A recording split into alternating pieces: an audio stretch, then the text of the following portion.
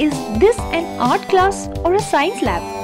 Spoiler alert, it's both. Today, we put aside the usual textbooks and turned into little artists. It's time to learn in a joyful way because today, science met art with a spicy twist. Who knew this humble kitchen ingredient could become magical paint? We coated paper with turmeric paste, let it dry, and boom! The canvas was ready. Then came the real science trick.